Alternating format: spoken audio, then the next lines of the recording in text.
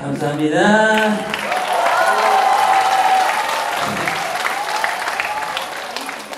안녕하세요. 예, 저는 경기소리를 하는 소리꾼 이희문, 그리고 여기 놈놈 조원석 씨, 그다음 양지수 씨입니다. 사실 제가 오늘 큰 사고를 하나 썼었거든요. 알고 싶지 않으세요? 별로 알고 싶지 않나요? 귀찮아서 빨리 끝내고 가고 싶고, 그죠? 제가 오늘 사실은 이배우 선생님 공연을 의뢰를 받고 하겠노라고 저는 9일인 줄 알고 깜빡하고 국립극장 공연을 잡았어요. 그래서 지금 국립극장 공연하고 오토바이를 타고 왔어요. 지금 뒤에 실려가지고.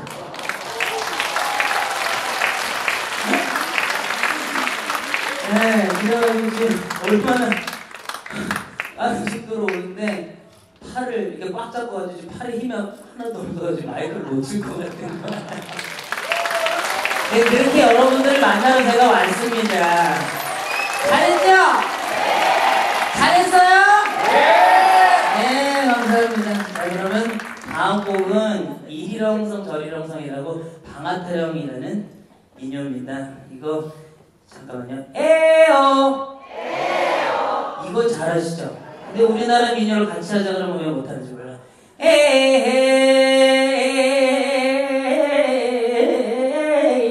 이거 너무 쉽죠? 해보세요. 시작.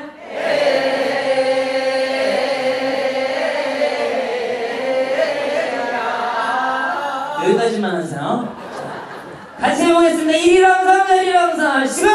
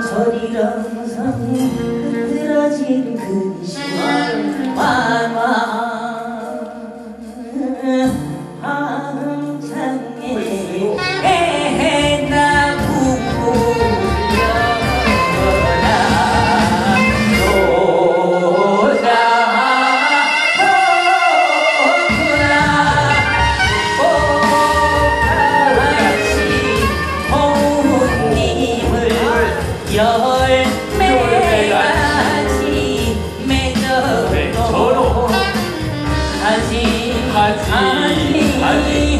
뻗은 정이 우리같이 깊어진 백년이 진포로 해라 잘 살아 못해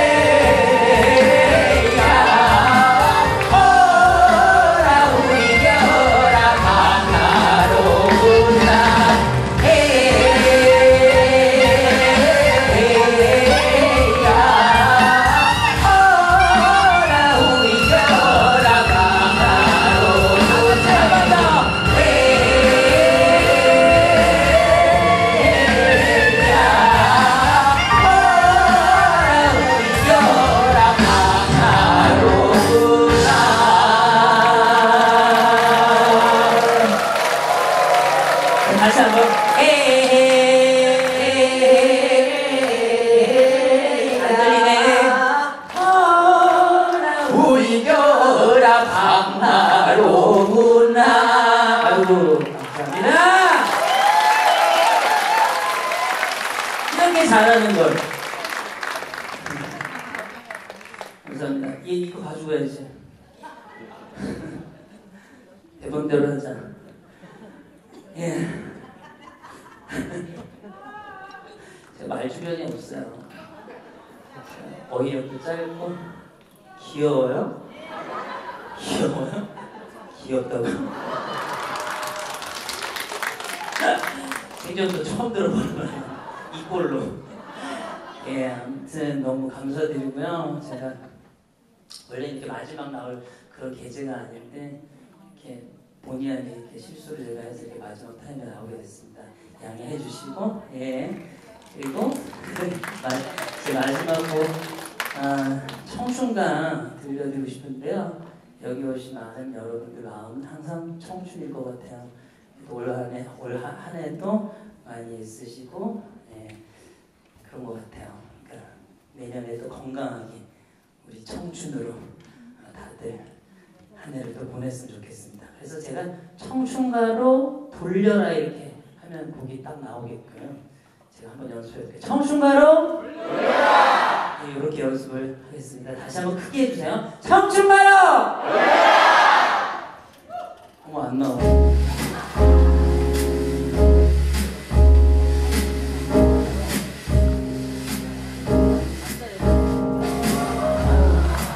이제 좀 잘 보이네. 캄캄해가지고 아주 세상에 안 보이네. 청춘 동안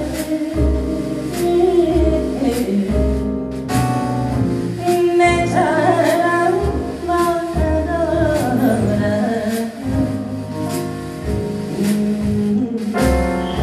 덧없는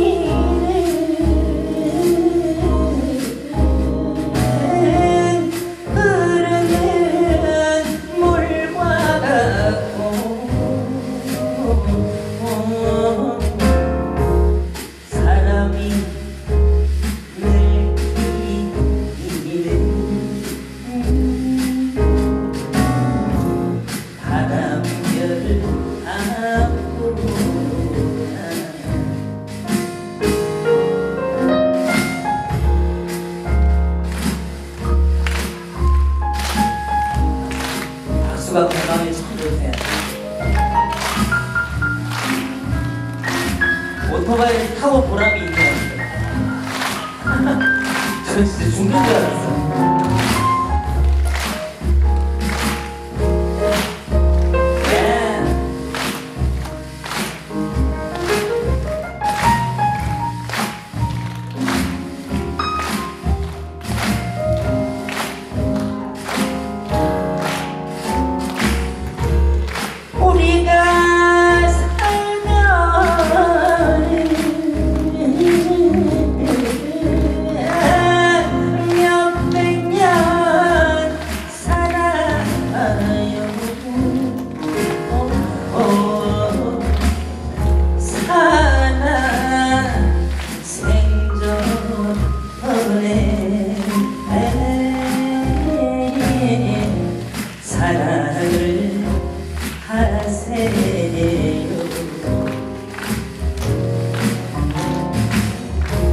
무정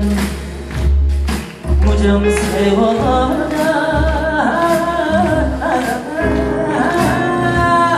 가지를 말어라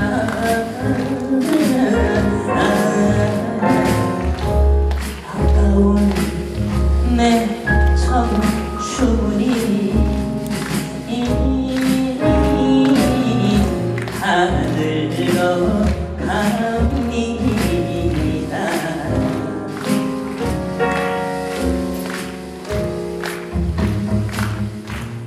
박수가 너무 빠른 것 같은데 리듬하고 안 맞는 것 같은데. 같이?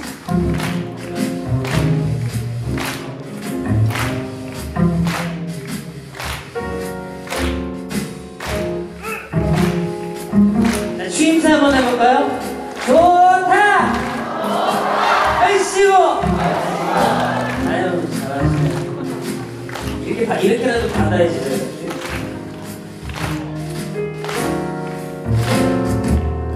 천금을 주어